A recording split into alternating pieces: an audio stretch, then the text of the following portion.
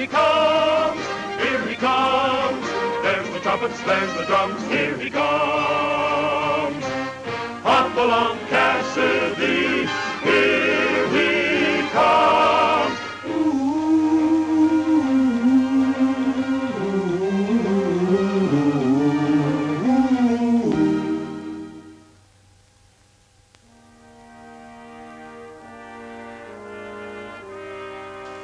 Red Connors and I had ridden the 50 miles from the town of Twin Rivers to attend the funeral of my old friend Clem Watson, sheriff of Pima County.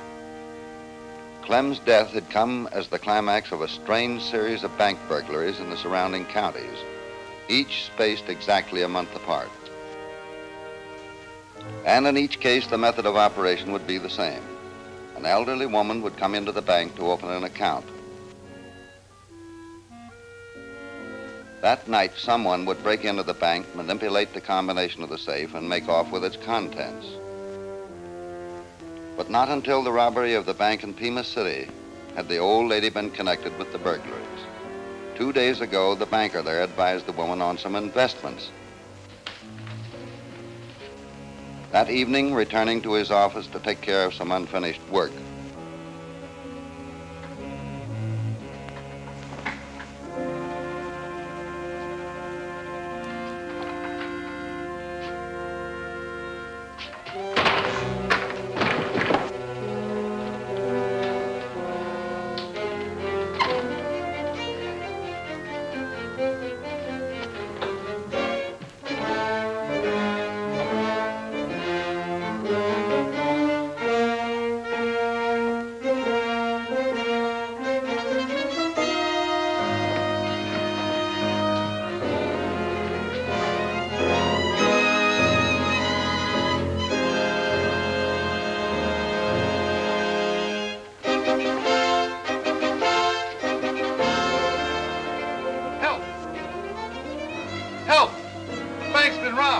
Clem Watson and his deputy answered the call for help on the run. Clem died instantly with a bullet through his heart. By the time the deputy regained consciousness and a posse could be formed, it was too late to do any good.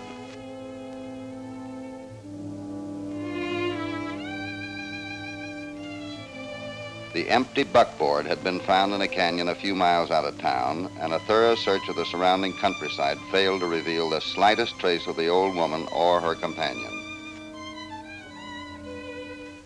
The banker thought it unlikely the case would ever be solved, but I didn't intend to give up so easily. Clem Watson had been too good a friend of mine to let his murderer go unpunished. But without a trail to follow, it was a puzzler. Then a thought struck me. Each robbery had been closer and closer to home. And since Twin Rivers was the nearest town to Pima City, it was logical that our bank might be next. Got the answer, Hoppy? I don't know, Red. It's just a hunch. Let's go.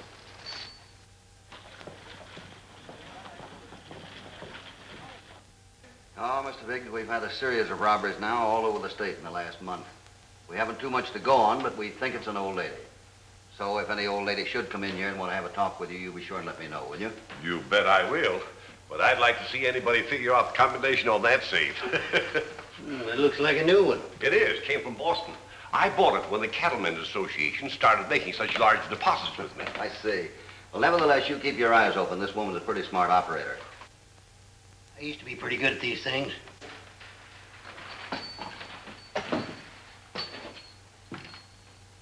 Careful, you might leave fingerprints. I was only kidding. We'll check with you later. All right. So long. So long.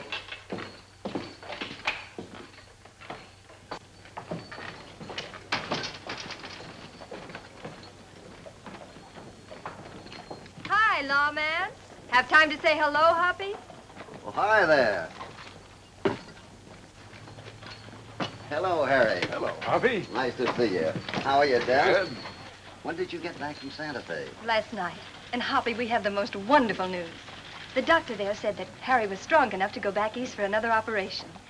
The one we hope will give him back full use of his legs again. We expect to leave by the end of the week. Oh, that is good news. And it was good news.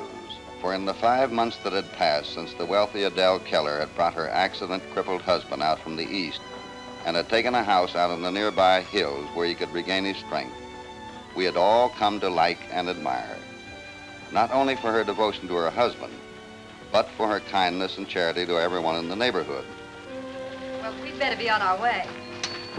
I'll give you a hand here, Harry. Oh, thank you, Hoppy. Oh, Red. You could save me the trouble of going out of my way if you take these groceries out to Mrs. Pagel's place. Poor dear, she's had a hard time since she lost her husband. You're not going to trust Red to deliver food, are you? Now, Red, no nibbling on the way. Not even one of these fig Newtons? Not even one. But I tell you what I'll do. How about you and Hoppy coming to dinner tomorrow night? What about tonight? Well, Red, it's a long drive from Santa Fe. Give the lady a chance to catch her breath. Yeah, well, I'll be holding mine till I eat some of Miss Adele's fried chicken. Yummy, yummy. now, Red, don't you burst until tomorrow night. About 6. Just let me help. Oh. Red, how careless can you be? Oh, I didn't mean to squeeze your hand so hard. I guess you don't know your own strength. Until tomorrow night. Goodbye. Goodbye. Well, go on and deliver your groceries. Where are you going? Back to the office. I got a lot of work to do. I had worked far into the night trying to find a police circular I remembered seeing a long time ago.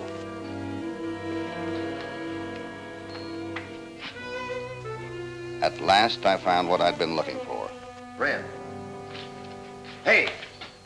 Hey, look at this. What is it? Take a look at this. It's a wanted circular put out by the Chicago Police Department about 4 years ago. Wanted for bank burglary.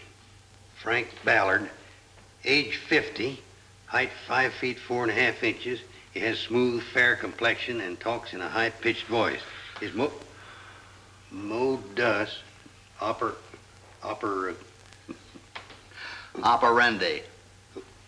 When did that foreigner get in there? Modus operandi. That's big city police talk for method of operation. Why didn't they say so in the first place? Read on. His modus operandi is to use a pretext to look over a small-town bank, then to return at night and learn the combination of the safe by feeling the clicks of the tumblers with his fingertips, which he sandpapers to the quick. Gee, that's a pretty slick one, that is. That must be how that safe in the bank at Pima City was opened. Oh, you're barking up the wrong tree there, Hoppy. That was a woman. Now, wait a minute. Ballard's description says he's a small man with a high-pitched voice. He could have passed himself off as an old lady. Maybe that's how he threw everybody off the track when he changed back into men's clothes. Say, maybe you got something there. Maybe and maybe not.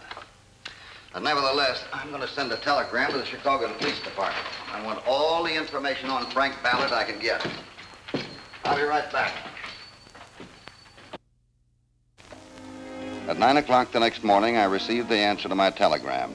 All it said was, Frank Ballard died in Illinois State Prison 2 years ago. That let Ballard out as far as I was concerned. Cassidy! Cassidy, come here, quick! Come here!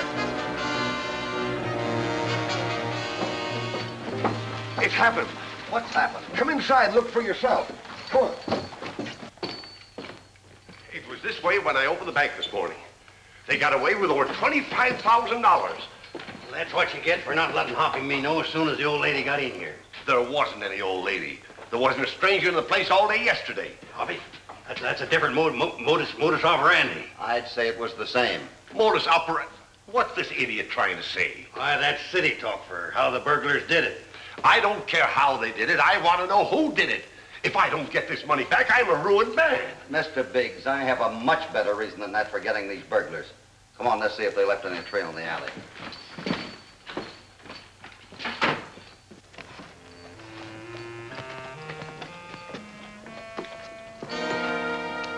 So far, the pattern was the same, even to the jimmied rear door. And, as usual, they had erased their footprints. They had left no trail.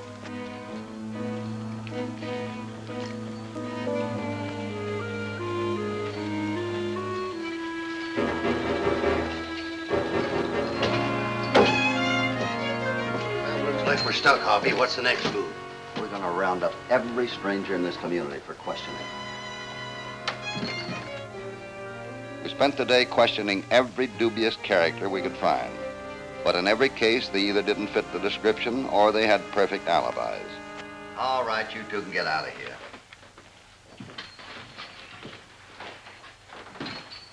Well, what do we do now? It's too late to do anything now, but the first thing in the morning, we're going to head south and warn that bank at Mesa Verde. If the old lady hadn't been there first, you mean? If she has, we're going to put a guard on every bank in the state.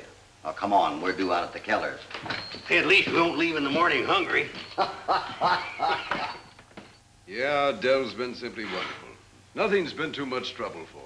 Oh, never mind that now, Harry. Come on, everybody. Dinner's ready. Ooh. Let me give you a hand, Mr. Keller. Oh, thanks, Red. I can make it. Red. You're getting clumsier every day. Now, where have I seen that face before? Well, it does look a little like Ed Casey, but not very much. Of course, that's not very flattering. Ed Casey was a bartender that left town owing Red $10. Yeah. I could have sworn that was Ed's picture. Come and get it. Hoppy, you sit there, and Red right here. Yeah? Oh, thank you, Red. Red. Well, I was just passing it. Have roll, Red. Have all you want, Hoppy. There's plenty more. Thank you. We heard there was a holdup at the bank last night. Was anyone hurt? Oh, fortunately not. Wasn't exactly a holdup. It was a burglary. More than likely the same old woman did them other jobs. An old woman bank robber? Well, that's preposterous, Red. Oh, it ain't so pretty. It ain't so preposterous. What do you think, Hoppy? I think Red's been reading too many detective stories. When do you figure on leaving for the East, Harry? Well, Hoppy. Day after tomorrow. We're driving into town in the morning to telegraph a reservation. I hate to see you go, Miss Adele. Sure gonna miss your fried chicken. Well, we'll miss you too, Red. Why don't you have some more? Don't mind if I do. You know, this gun belt seems a little tighter. Thanks very much for the dinner. We were glad to have you, Hoppy. Good night to you. Have a good night, Hoppy. Good night. Good night, Red. Good night.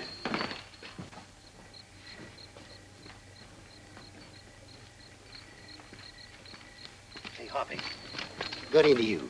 That there picture didn't look any more like Ed Casey than a mountain goat looks like a short-horned steer. I know that, and you know it, but Adele and Harry don't know it.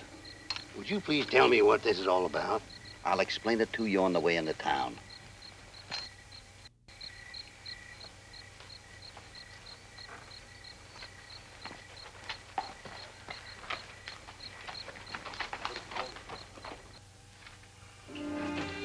Adele's sore fingertips, I had noticed at dinner, the fact that they had been away every time a bank had been burglarized, and the picture we had seen in their home certainly pointed the finger to Adele and Harry. That looks just like the feller in the other picture. I'm sure it's the same man. Well, let's take some handcuffs and go out there and bring him in. All we've got is circumstantial evidence. I can't accuse them of anything until I've got some proof.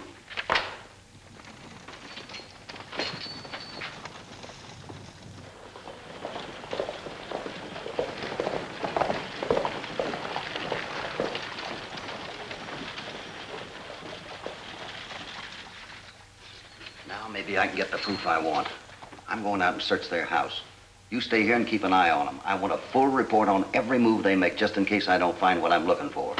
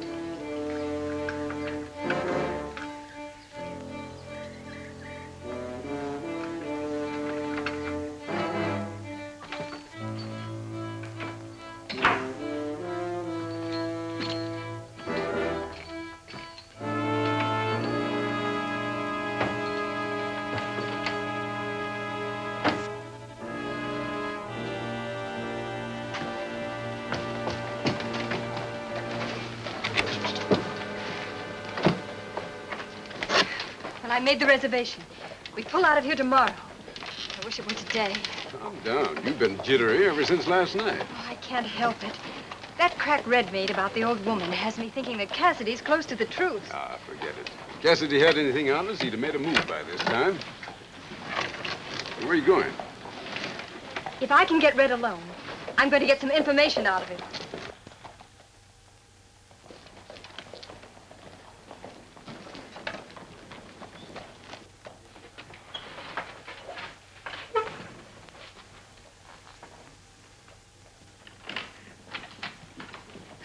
Hello, Red. How do you do?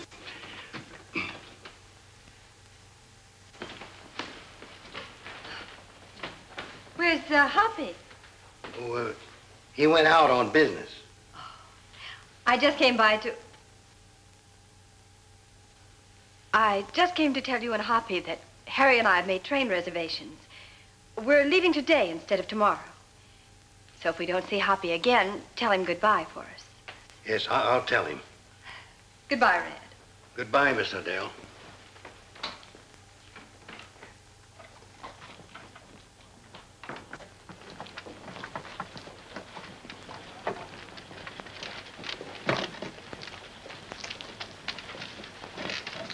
We're in trouble. Cassidy's closing in on us. What makes you think so? There was a file of wanted circulars on Cassidy's desk, and it was opened to Dad's picture. We gotta get out of here fast. We'll pick up our money and head for the border. Let's go.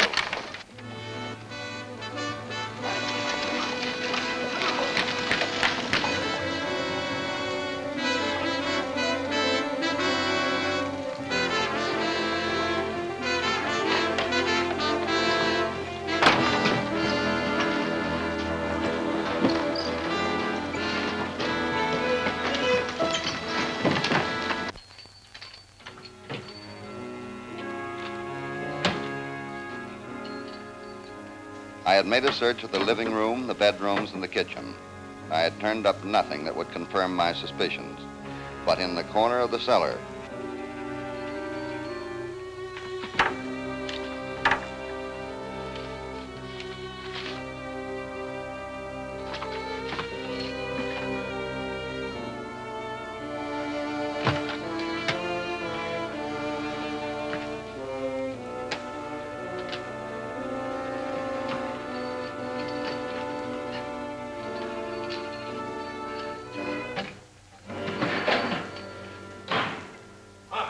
Hey, Hoppy.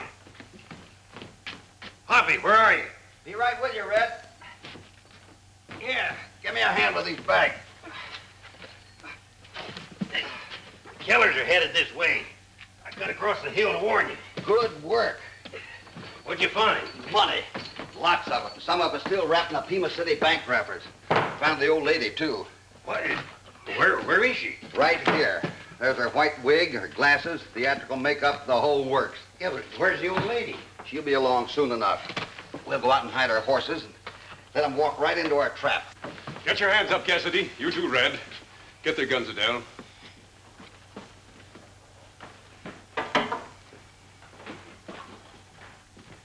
Now go downstairs, see if you can find some rope to tie him up with. Keep him up. All right, downstairs, you two.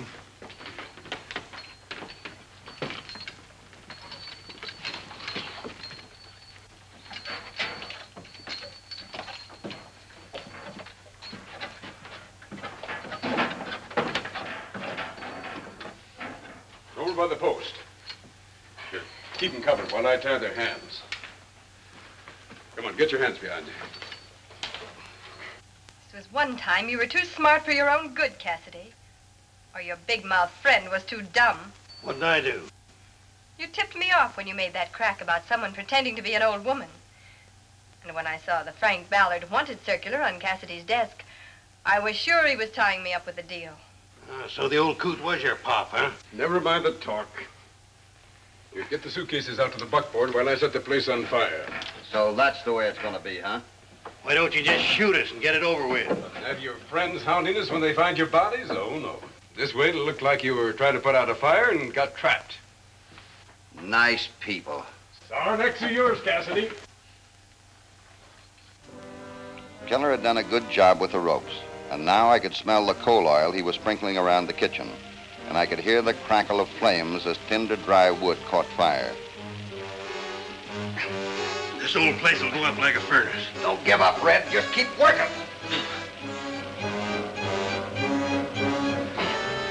It's getting awful hot, Hoppy. Looks like we're goners. Oh, you'll make it. Hey, there's a knife with a string blade in the left pocket. Can you get to it? I'll try it. Get a little closer. Yeah, I got it.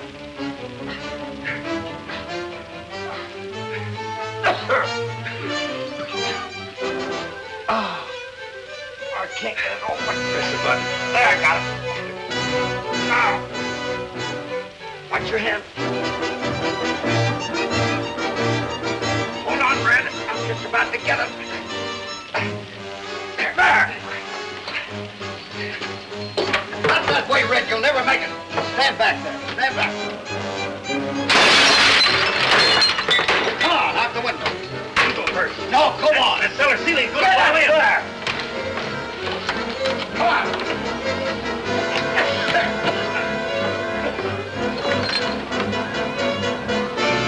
The tracks of Adele's buckboard left an easily red trail.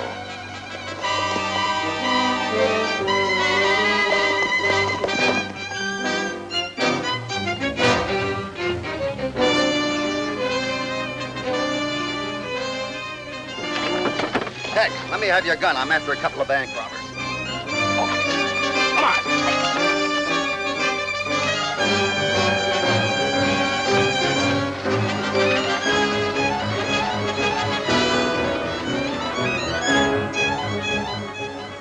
Adele's team had plenty of speed. It was some time before we caught sight of them.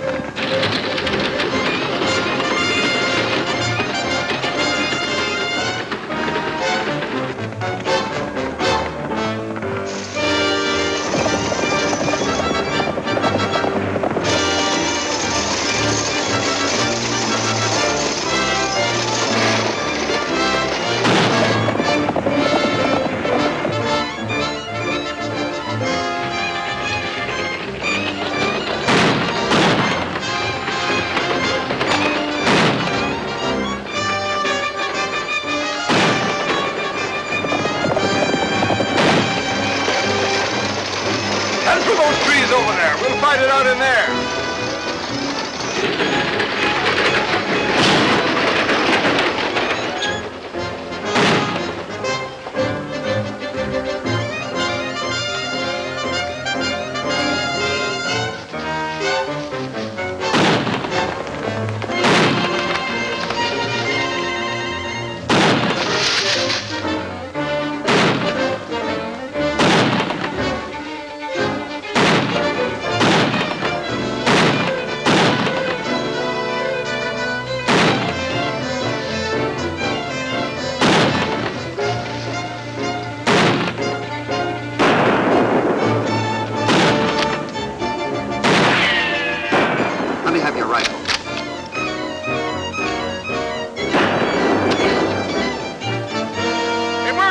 Cassidy!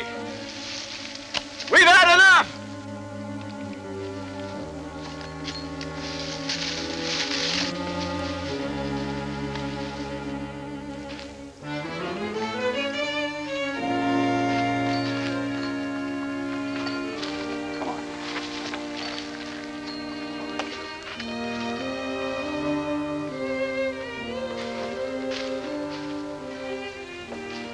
Like a lot of others, Adele and Harry thought they were smarter than the law.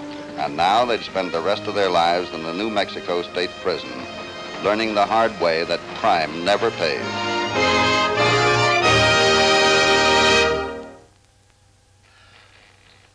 Hi, little partners.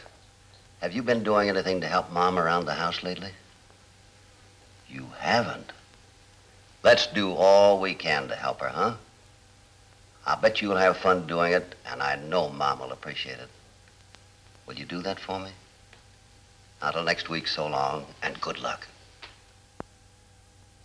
There he goes on his way down the moonlit trail to where cowboys stray. Hopalong Cassidy, Hopalong Cassidy, he'll return soon again. There's no use to say goodbye until then. Hopalong